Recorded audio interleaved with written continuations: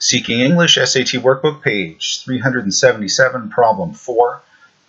They do not give you answers to this, and it says you may use a calculator, although I'm fascinated by that. I don't think that you're going to need a calculator for it. It says Tom has a cat and a dog. Each month he feeds them a total of 320 ounces of food. That means combined. Believe it? Well, that's what the book says. If Tom feeds his dog 60 more ounces of food than he feeds his cat, how many ounces does he feed his cat each month? So first, let's just follow what they gave us.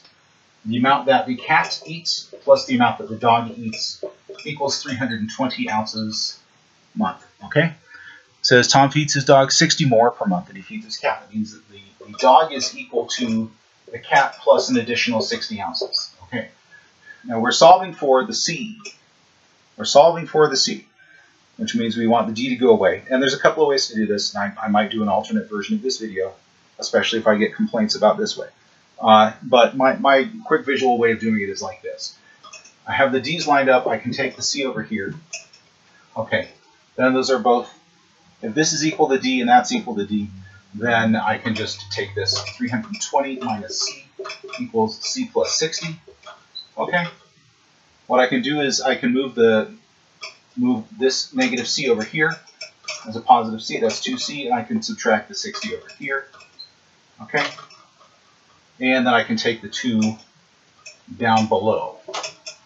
So I now have C all by itself and everything else on the other side, which is where I love to be. Okay. 320 minus 60 should be 260, I think. You can go ahead and double check that while I'm doing this. 260 divided by 2 is going to be 130. 130. So go ahead and double check. But if you don't have a problem with the way I solve this, then I'm going to stick with this.